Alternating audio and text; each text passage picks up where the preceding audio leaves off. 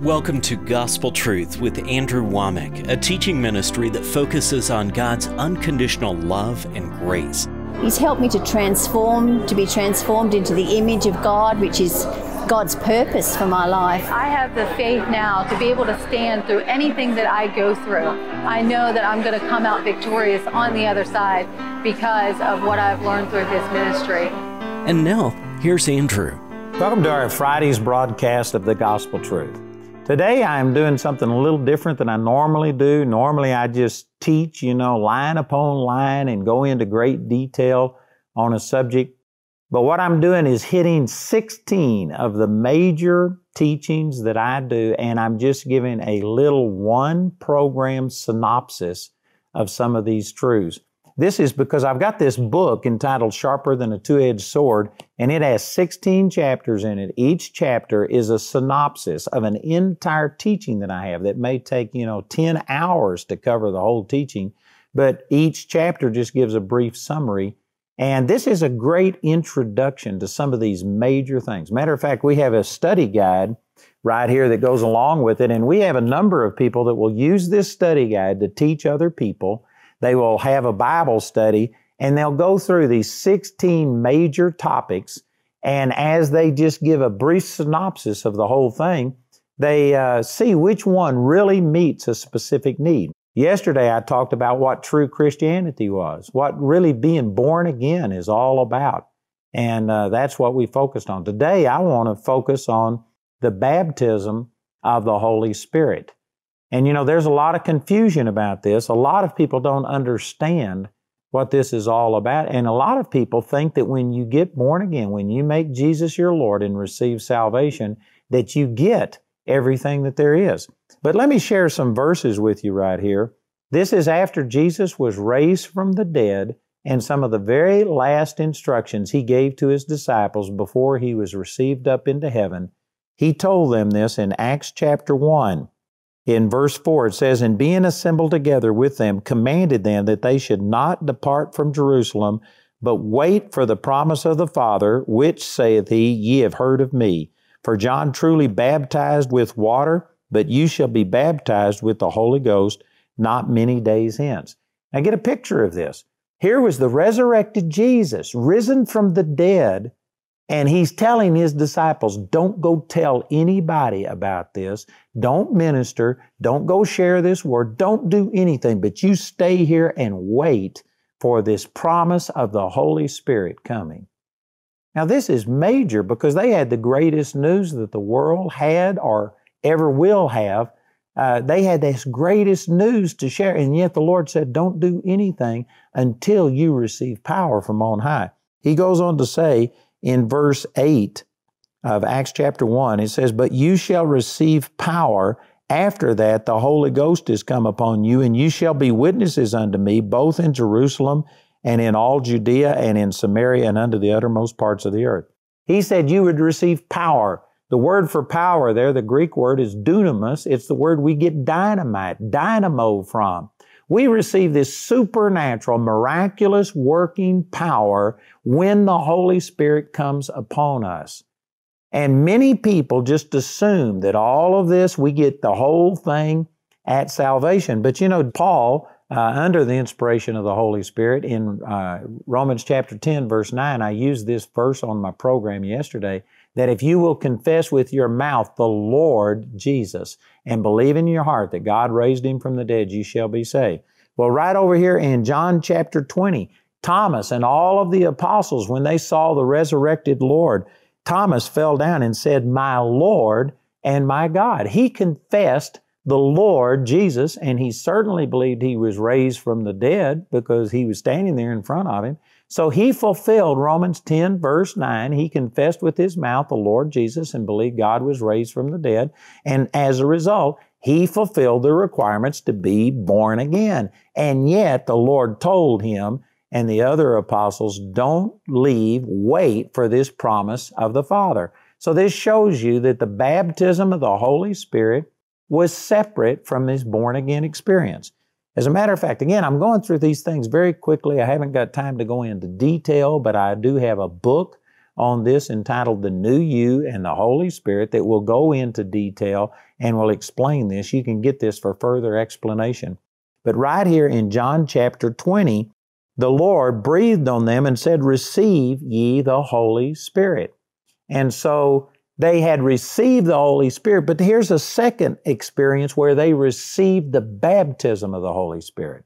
Again, I could go into much great detail on this, but there is a difference between having the Holy Spirit with you at salvation and having this power from on high come upon you at the baptism of the Holy Spirit. Receiving the baptism of the Holy Spirit is a distinct, separate experience from receiving salvation. You know, my own personal testimony is that I got born again when I was 8 years old. The very first time that God really nailed me over sin, not the first time I'd sinned, but the first time that the Holy Spirit really convicted me, that I understood what I had done, and I heard a message. I understood about Jesus being my Savior. I put faith in the Lord, and I got born again. The very next day, I was made fun of for being a Christian. And according to the Scriptures, I was sealed by the Holy Spirit. You can't come unto the Lord unless the Holy Spirit draws you. John chapter 6, verse 44. So the Holy Spirit is certainly involved in salvation.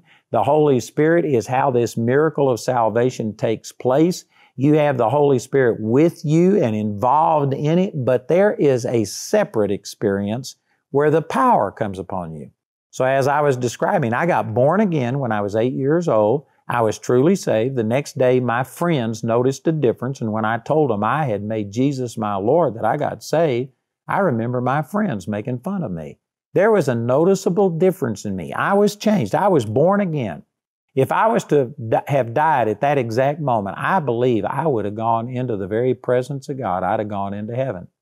So I am not saying that if you don't have the Holy Spirit, this baptism of the Holy Spirit, that you aren't saved. I believe you are saved when you make Jesus your Lord. But these people who confess Jesus as their Lord, believe that He was raised from the dead, He told them to still wait until He sent the promise of the Father upon them. And this happened on the day of Pentecost, which is recorded in Acts chapter 2.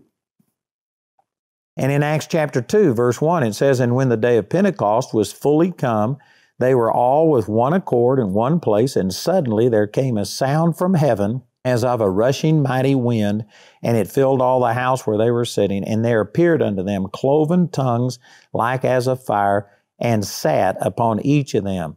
And they were all filled with the Holy Ghost, and began to speak with other tongues as the Spirit gave them the utterance." Now remember, this is over 40 days after He said, "Receive the Holy Spirit." 40 days after they confessed Jesus as their Lord and believed that He was risen from the dead. They were born again, and yet after that, they received this supernatural experience where the power of the Holy Spirit came upon them.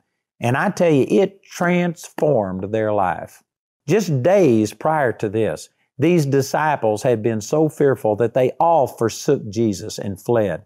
Peter denied the Lord 3 times that he even knew Him. He was operating, just as a natural human being would, fearful that the same ones who had taken his master were going to take him. But after they received the Holy Spirit, Peter stood up and boldly proclaimed. Man, there's so much that I could say about this. But did you know that prior to this time, they were disciples? I like to say they were disciples because, the Lord would tell them, you know where I'm going and you know how to get there. And they'd say, "We don't know where you're going and we don't know how to get there." That's John chapter 14. He would tell them all these things, and it's just like they never got it. They were disciples. But all of a sudden, the Holy Spirit comes, and boom, Peter had recall, understanding of the Scriptures. He preached a message in Acts chapter 2 that caused 3,000 people to get born again on the day of Pentecost. He had boldness speak through him. And they were arrested and they were criticized by the Jews for this. And Peter boldly stood up and he says, "You judge yourself whether we're supposed to obey God or obey man." And it says that the Pharisees took knowledge of them, that they had been with Jesus. And when they saw the boldness of them. They were just amazed. Prior to receiving the Holy Spirit, they were weaklings. They were fearful. They didn't understand. They couldn't do anything. When the Holy Spirit came, there was power. Just like Jesus said in Acts chapter 1, verse 8, you shall receive power, miracle, miraculous working power when the Holy Spirit has come upon you. And I'm telling you, receiving the baptism of the Holy Spirit is an essential for you having an effective Christian life. There are many people who have confessed Jesus as their Lord, who have been born again. If they were to die, they would go to heaven. But they are fearful, they are weak, they are confused, they don't understand, they don't have this boldness because they don't have the baptism of the Holy Spirit, which includes many things, but it includes speaking in tongues. When the disciples received it right here, they spoke in tongues. And you can go all the way through the book of Acts, and every single time that people received this baptism of the Holy Spirit, they spoke with tongues. Again, there are some people say, but I believe I got all of this when I got saved. Well, you can see every example. I'm not going to take time to turn to every one, but in the 8th chapter of the book of Acts, you can see how that Philip preached to the Samaritans. They got born again. They were water baptized. And afterwards, it could have been only a matter of days or a couple of weeks, but afterwards, the apostles from Jerusalem came down and prayed for them, and they received the baptism of the Holy Spirit and spoke in tongues. It was a separate experience. In the 10th chapter, you can see Cornelius, that he had Peter come and preach the gospel unto him, and as he preached the gospel, the Holy Spirit fell upon them, and they all began to speak in tongues. So in that instance, they received salvation, the born-again experience, and speaking in tongues at the same time. In the 19th chapter of Acts, you can see that Paul found some people who were believers, but they had been water baptized, and they hadn't even heard whether there had been a baptism of the Holy Spirit.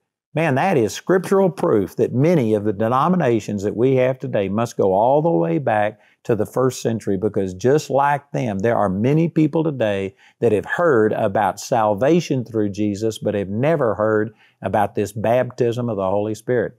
And when Paul heard that, he explained unto them and told them about the Holy Spirit, and then the Holy Spirit fell upon them and they began to speak in tongues.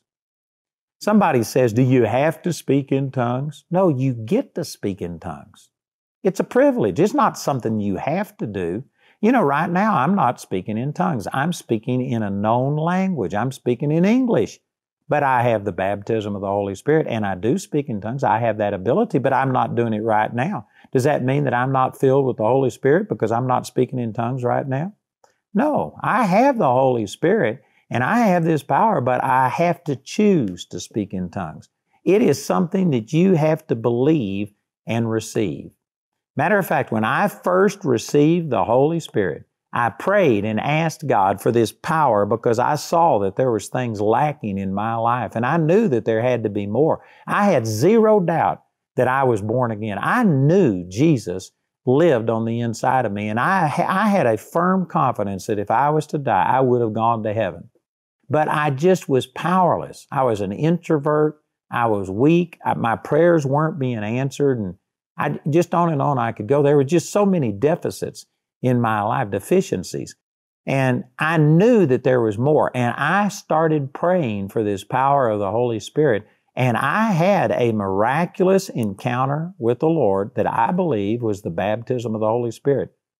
I could spend a lot of time on this, but the Bible says that when the Holy Spirit is come, He will teach you all things and lead you into all truth and bring all things to your remembrance whatsoever I've spoken unto you. John 14:26. That you would be shown things to come. You would have a love for God come. All of these evidences of receiving the Holy Spirit happened in my life. That was on March the 23rd, 1968. I was instantly changed. But you know, it was 3.5 years after that before I spoke in tongues. But that's because I was a Baptist. And I had been told that the baptism of the Holy Spirit and speaking in tongues was of the devil. I was seeking for more of God and asking God for His power, and I experienced it. And my life was instantly changed, but it took me 3.5 years to get over the criticism and the unbelief and the negative things that I had been taught against speaking in tongues. And so I had to overcome those things. The Holy Spirit doesn't force you to speak in tongues. You know, right now I'm speaking in English because it's benefiting people. It wouldn't do any good if I went on television and started speaking in tongues. The scriptures teach that, 1 Corinthians chapter 12 and chapter 14. And so I'm speaking in a known language, but I could speak in tongues right now if I want to.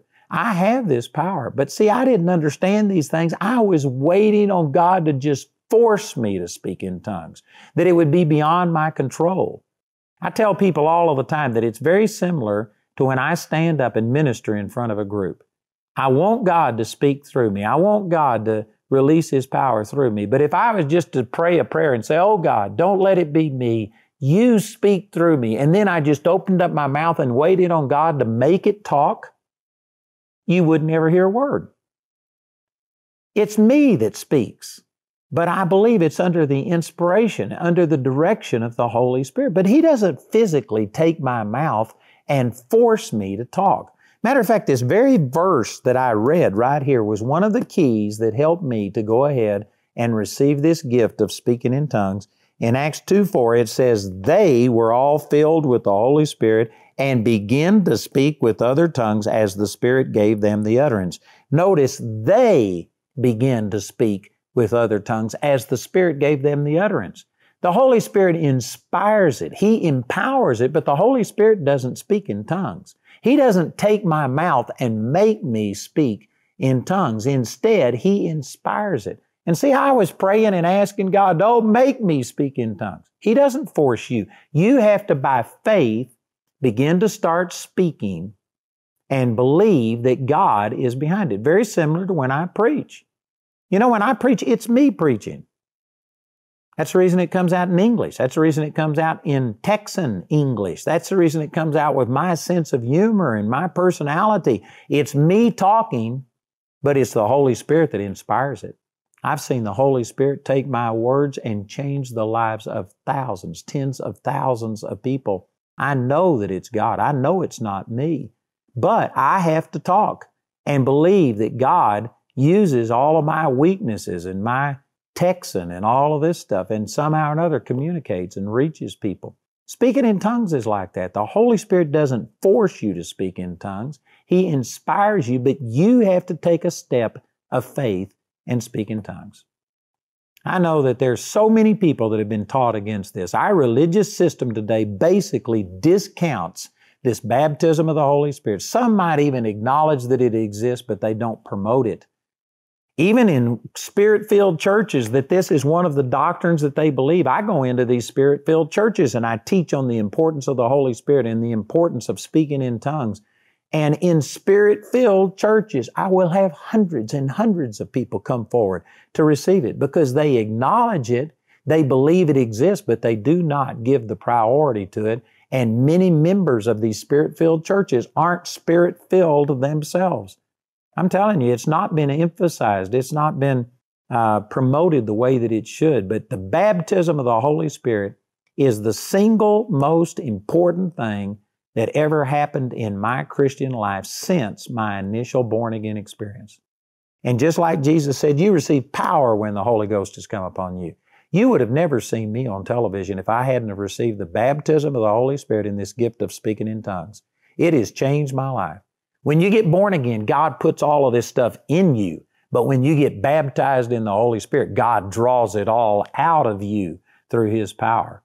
And there are many Christians who are truly born again, but they don't have any power to release it. They don't understand spiritual things. The Holy Spirit, one of the greatest benefits of receiving the baptism of the Holy Spirit is that your revelation of God just gets transformed. The Holy Spirit is the one who wrote the Bible. He inspired it. And when you receive the baptism of the Holy Spirit in this gift of speaking in tongues, it's just like you get a brand new Bible. It's like it's brand new. You read it and the Holy Spirit speaks to you in ways that you never got before. It has to be spiritually discerned. The Holy Spirit has to impart this unto you. And I'm telling you, there are millions of Christians watching my program right now who you might be born again, truly headed to heaven, but you don't have any power. Jesus said you would receive power after the Holy Spirit, not before, after the Holy Spirit comes upon you. And you would be an effective witness.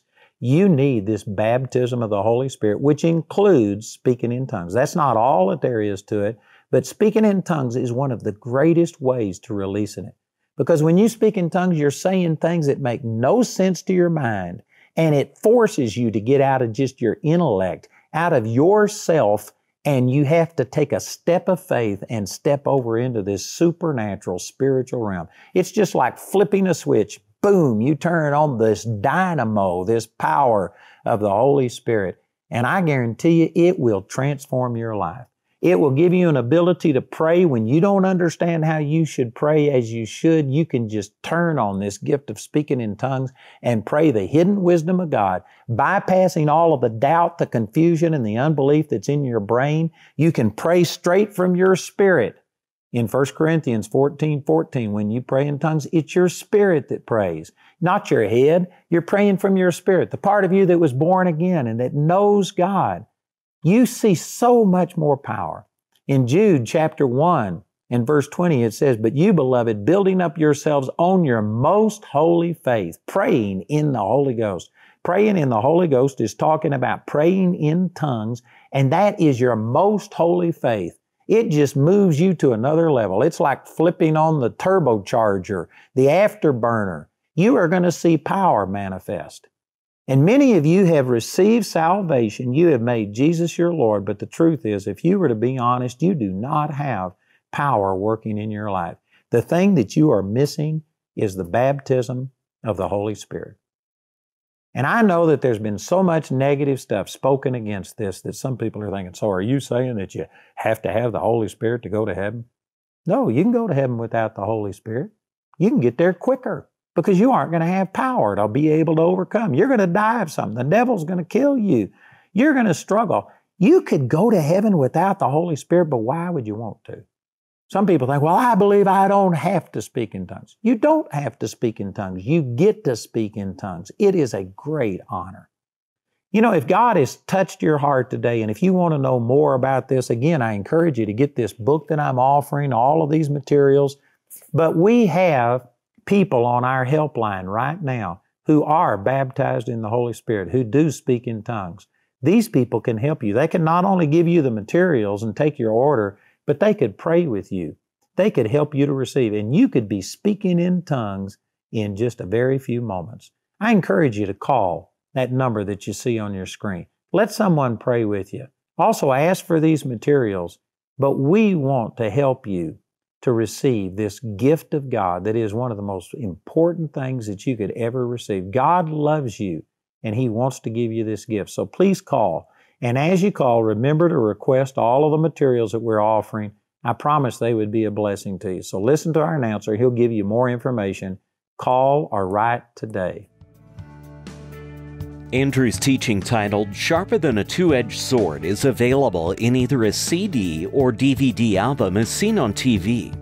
This unique series contains abbreviated versions of 16 of Andrew's most powerful messages. Each is condensed into a single teaching, making this the most comprehensive collection of Andrew's foundational life-changing messages. This teaching is also available in book form in either English or Spanish. As a companion to any of these products, you can also get the Sharper Than a Two-Edged Sword workbook. This workbook is designed for you to use alongside the book, CD, or DVD album. It contains questions, answers, and a list of additional resources for each of the condensed teachings. Each of these valuable resources are available for a gift of any amount. For more in-depth study on today's topic, True Christianity, you can get Andrew's entire series titled The New You and the Holy Spirit. This series is available on CD, DVD, in a book, and also as a study guide. Contact us today to get any of these valuable resources. Each of these valuable resources are available for a gift of any amount. Go to awmi.net to see all the ways you can get this teaching. or you can call our helpline at 719-635-1111. Our helpline is open 24 hours a day, Monday through Friday, and from 7:30 a.m. to 6 p.m. Saturday and Sunday. I want to let you know that we have now started a Charis Daily live Bible study. We've been doing a Bible study every Tuesday night live for about 2 years, but now we have 5 days a week. We've varied the times so that we can accommodate anybody's schedule, and it's going to really be good. We're going to use our instructors from the school, and it'll be a blessing. So remember, we now have a Charis Daily live Bible study 5 days a week. Andrew has many conferences and seminars around the globe each year. For the latest information on Andrew's complete speaking schedule, visit our website at awmi.net/events. I want to let you know that when you support Andrew Wommack Ministries, that we also support a lot of other ministries. We actually started the Springs Rescue Mission that is now the largest distributor of food and clothing and furniture in all of Colorado Springs. We've got ministries to orphans. We've got ministry to children that have been caught in the sex trade. We support pregnancy centers, have actually lowered the abortion rate in Colorado to one of the lowest in the nation, and there's just a lot of things we do. So when you support here, you are helping us reach people all over the world.